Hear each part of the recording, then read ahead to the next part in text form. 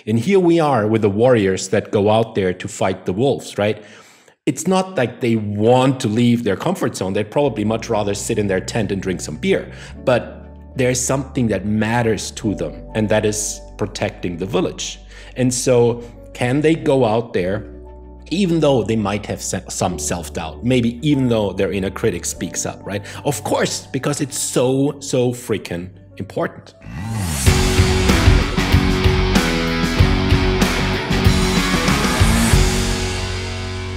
What's up, everybody, and welcome to the show today.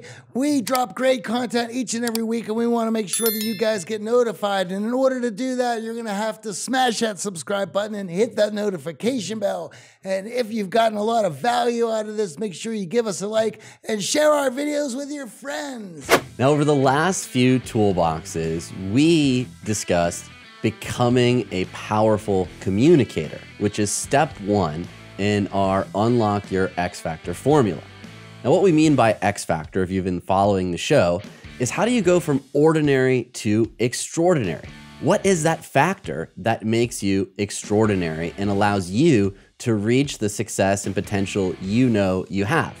Now, over the last year, we've asked all of our show guests what their X Factor is, and we've taken all of those responses from super successful guests and distilled down what we believe are those necessary steps that you have to take on your path to unlocking your X Factor. Well, today we want to talk about step two, becoming unstoppable. Once you're a powerful communicator, well, the only thing holding you back from taking that next step might be your own mind, fear, insecurity, self-doubt. So today, Michael and Johnny are joining me to break down how we can become unstoppable and have the confidence to face down those fears and reach a state of freedom where we can take action in any area of our life that we truly desire. Now, we have some myths to discuss around building confidence. You're not alone in having self-doubt. And unfortunately, our evolutionary biology and modern mainstream media are working against us. And after we dispel some of these myths around what it takes to truly become confident, we're going to break down how you can start taking action today to become unstoppable. But first, let's jump into what is the biggest reason that many of us are struggling in the confidence department, letting our fears keep us on the sidelines. I'll actually put a number there. So I would say that 95% of the people out there struggle with confidence and they're trying really hard to develop it, but they're using the wrong tool to fix the wrong problem. It's almost like whenever I work with someone that has been trying to work on their personal freedom, on their confidence for years, it's like they have a shovel and they're digging a hole and all they can do is like speed up and shovel harder. And the first thing I tell them is like stop, like put down the shovel. Let's try something completely different. Here's the big misconception about confidence that people have. People think rightly that confidence is a feeling. And when they have confidence, it's easy to be free. It's easy to speak to everyone out there. It's easy to ask that person out. It's easy to go for that job offer when I have confidence. So here's the solution they very cleverly find for themselves. I have to find confidence first, and then everything else becomes easy. And then they spend years and years and years waiting for that magical moment where they have confidence, and it never ever comes. And the first, we can actually try this out if you two are up for it. The very first exercise I do with everyone who's going through Become Unstoppable is I ask this question. Imagine I have a magic wand here and I can point this at you and magically you have 500% confidence. Like it's unlimited. It's unlimited confidence. And what would you start doing? And what would you stop doing? Like AJ, let's pick you, right? You're my go-to example guy today. What would you do differently today if you had unlimited confidence? I'd be speaking on more stages. So you would be, as to what you would be doing differently today is I would assume you would apply to speak on more stages. Like after this interview here, after our chat, you'd be on the internet and you'd be you'd be like looking for opportunities to go up on stage. Now, here's the thing. Like, there are three things. Whenever I do this example, this shows up without exception. There are three reasons why people can't do that right away, why they actually need that magic wand. The first reason is they have a lot of thoughts that get in the way. Self-doubt, the inner critic, the perfectionist. They have emotions that get in the way. It makes me feel stressed out. I'm afraid, I'm anxious. And they have a lack of skill. Now, I tell them, look, the skills, I can't let that count, because unless, AJ, you get up on stage, unless you start pitching yourself, you won't get the skill anyway. So we're left with my thoughts get in the way and my emotions get in the way. So AJ, here's the thing. I don't have a magic wand. Like, I'm actually holding up like a pen here. I don't have a magic wand. But if we manage to help you deal with those thoughts that get in the way, and let's not fool ourselves, like, thoughts really have the stopping power of a brick wall. Like, it's tough to really deal with them. But if all that stands between you and that unlimited confidence, AJ, are your thoughts and your emotions, like, come on, like, let me show you some techniques to deal with them. And then after this call, we have you out there like sending pitches out. Does that make sense? And that's what people don't get. Like, they would say, Michael, first I need to be confident, and then I can send out all those pitches, and then I'll be on stage. And I'll be like, no, first you need to be on stage, and then we can talk about you developing that skill and that confidence. And what I want to point out here that many of us, again, assume about others that we see as being confident or unstoppable is that they don't have those doubts, they don't have those thoughts, they don't have those emotions.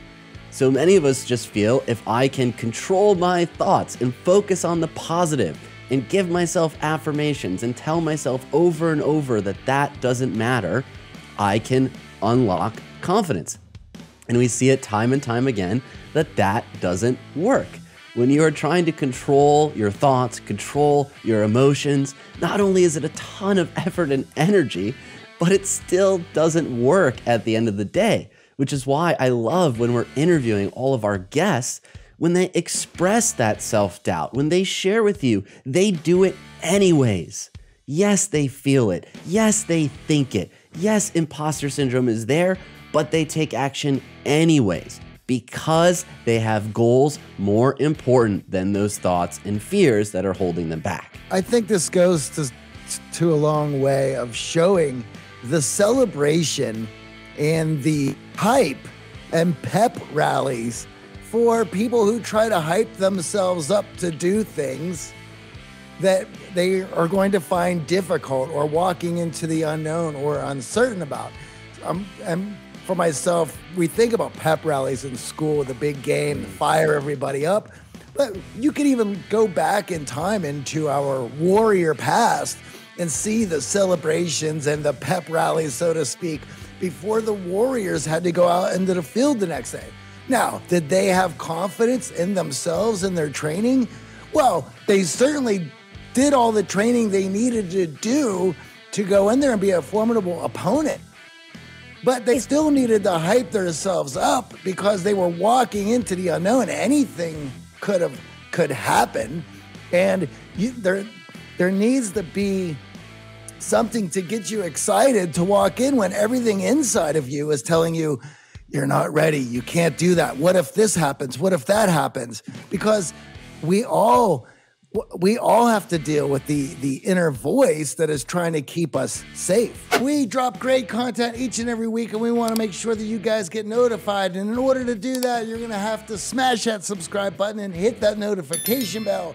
And if you've gotten a lot of value out of this, make sure you give us a like and share our videos with your friends. Johnny, you make such a great example here with the warrior, the small tribe that maybe gets attacked by wolves, and the warriors like pump themselves up and they go out there and they fight for their loved ones, for their village. Because here's the thing, like when you look at confidence as a term, you find a lot of different definitions because it's not that clearly defined in the academic literature. The way that I use confidence in Become Unstoppable is you're outside of your comfort zone, because inside your comfort zone, you don't need confidence. So you're outside of your comfort zone, you do what matters despite the difficult thoughts and feelings that come up. And here we are with the warriors that go out there to fight the wolves, right? It's not like they want to leave their comfort zone. They'd probably much rather sit in their tent and drink some beer. But there's something that matters to them, and that is protecting the village. And so can they go out there, even though they might have some self-doubt, maybe even though their inner critic speaks up, right? Of course, because it's so freaking important.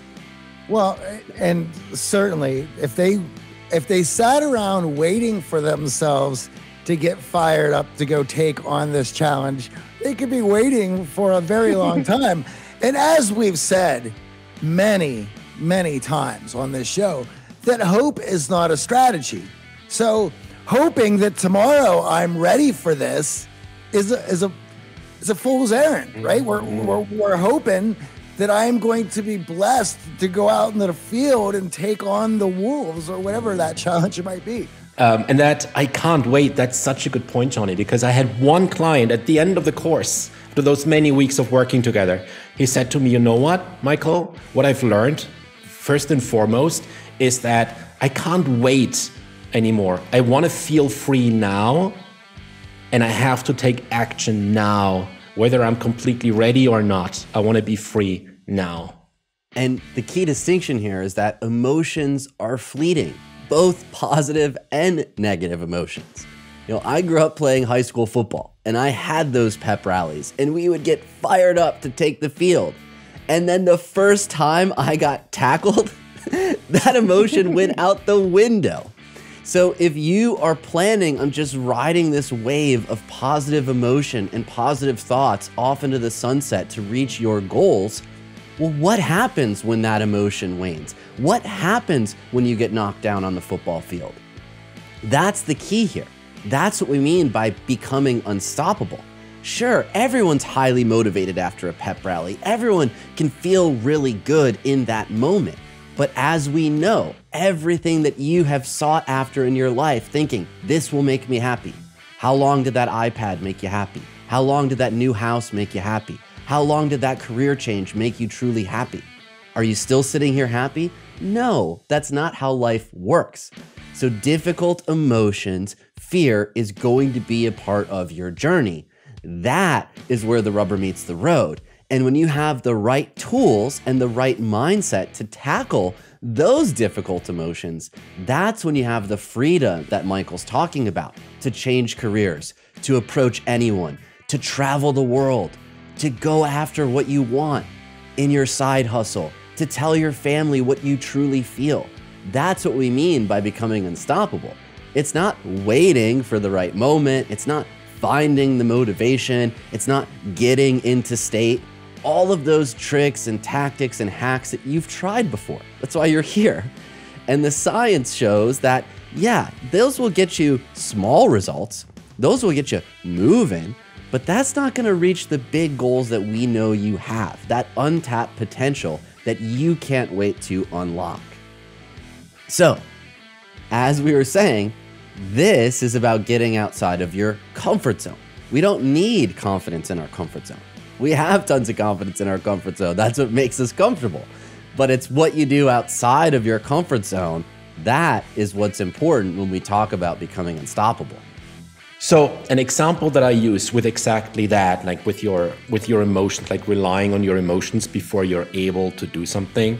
An example that I like to use there at the very beginning of the course is this idea that most of us, as we go through life, we're sitting in the passenger seat of a car and say that maybe we want to go from LA to Las Vegas. I don't know why these two cities popped into my mind right now, but let's say you're in the passenger seat of a car and you want to go from Las Vegas to Los Angeles or the other way around.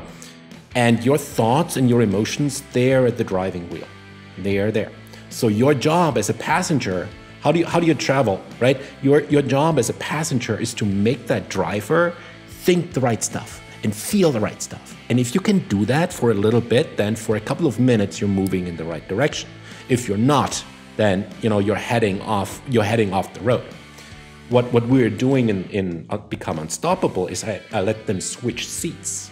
And I say, how about you're going into the driver's seat and you grab the wheel and you put your foot on the gas pedal. Now, Here's what you need to expect. That passenger, your thoughts, your emotions, they're going to give you a lot of trouble. They're going to be the most nagging passenger you ever had in a car. You're driving too fast, you're driving too slow, you forgot your turn signal, what are you doing?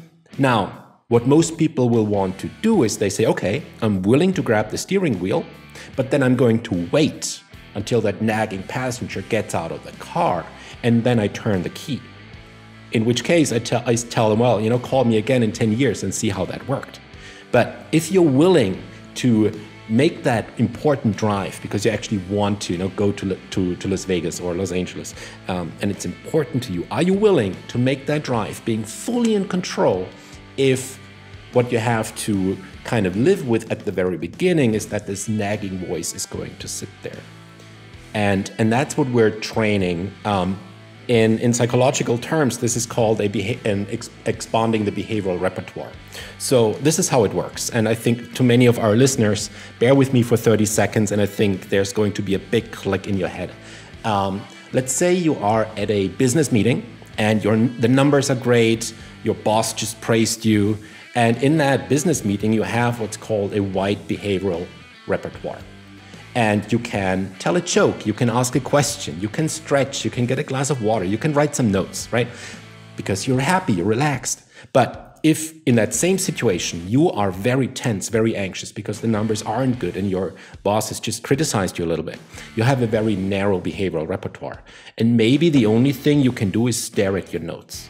If it's insanely narrow, maybe the only thing you can do is think, I need to chill out, I need to chill out, I need to chill out. And now people will come to me and they say, Michael, I have the solution. All I need to do is I need to relax, because when I relax, I can do everything. So how do I relax? And my answer is, that's not how it works. How about we do it the other way around? How about you do feel a little bit anxious, nervous, stressed, but you do go for that glass of water and you do ask that question. And maybe you do stretch a little bit. Maybe you even crack a joke, even though you don't feel like it. Now what happens, your behavioral repertoire opens up and your mind goes like, wait a second, I just told a joke. I can't be anxious. I can't be stressed. Come on, I just got up to get a glass of water, right? But that's the way. That's first doing the action, first taking that driver's seat and then taking it from there. And it's putting belief in the fact that that negative emotion, that fear will also pass. Just like positive emotions can't stay there as much as we try and hope, negative emotions, doubt, self-doubt, criticism, fear also will not stay there when you are taking action. So it's flipping it on its head. It's not get the emotion right, then take action. It's take action with a belief that the emotion is gonna come.